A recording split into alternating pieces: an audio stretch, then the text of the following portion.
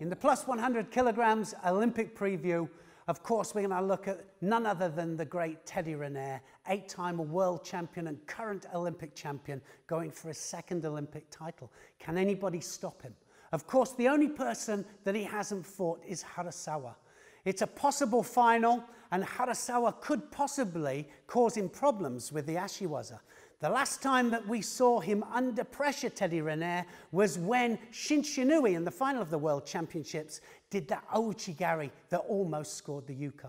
Can we see a surprise at this Olympic Games? Only time will tell. Let's have a little look at the Shinshinui almost scoring ouchigari that he did on Riner in the final of that World Championships.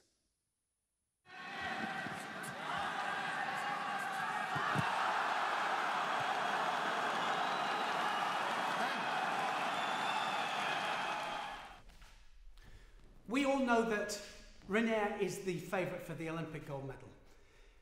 The last time we saw him in trouble, it was Shinshinui in the final of the 2014 World Championships, and it was a cracking ouchi that nearly put him onto his side for a Yuko.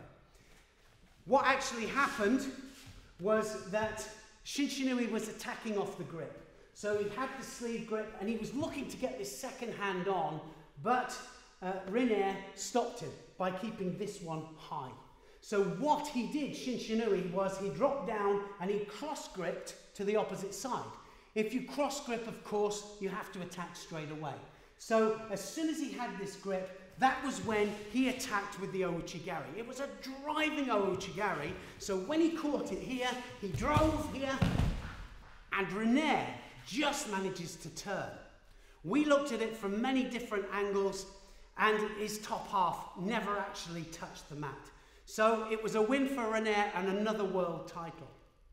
Can Harasawa cause him any problems at the Olympic Games? We don't know. They've never met before, but he's got to get to the final first, Harasawa, and of course, so is Riner. But I think Riner's on for another Olympic title, and it's only going to be Ashiwaza that could possibly cause him any problems.